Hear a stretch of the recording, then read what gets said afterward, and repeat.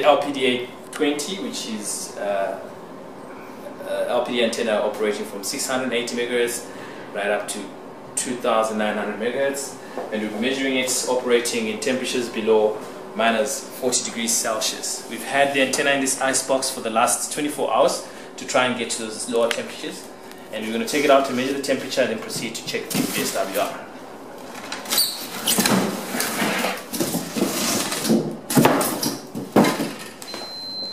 As you can see, the temperature of the antenna is way below minus 40 degrees Celsius. Simply just check the VSWR of the LPDA as an indication if the antenna is still within spec and is matched.